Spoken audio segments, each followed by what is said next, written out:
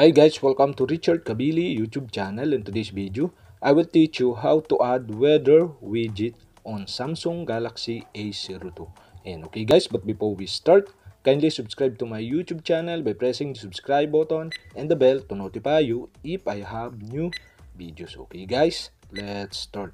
So okay guys, you all have to do is press and hold on screen in your Samsung Galaxy A02. And okay guys, below you can see the widget. Okay, you'll have to do is click widget.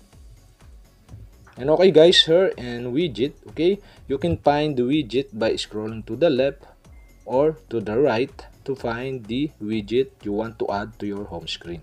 And okay guys, in this tutorial, I will show you how to add weather widget.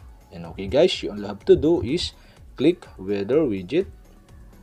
And okay guys, here in weather widget, okay, there are options here. And okay guys, in this tutorial I will show you how to add weather widget. And okay guys, you all have to do is press and hold the weather widget to add to your home screen. And okay guys, you can select the position you want. And okay guys, here, okay guys, to update the weather of your Samsung Galaxy A02, okay, you'll have to do is enable the Wi-Fi connection or internet connection and the location of your Samsung Galaxy A02.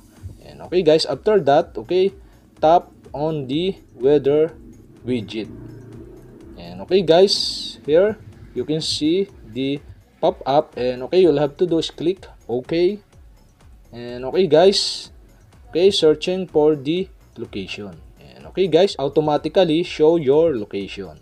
And okay guys, we have successfully add weather widget on Samsung Galaxy A02. And okay guys, that's it. And if you have a question, kindly comment below. And don't forget to hit the subscribe button and the bell to notify you if I have new videos. Okay guys, thank you for watching.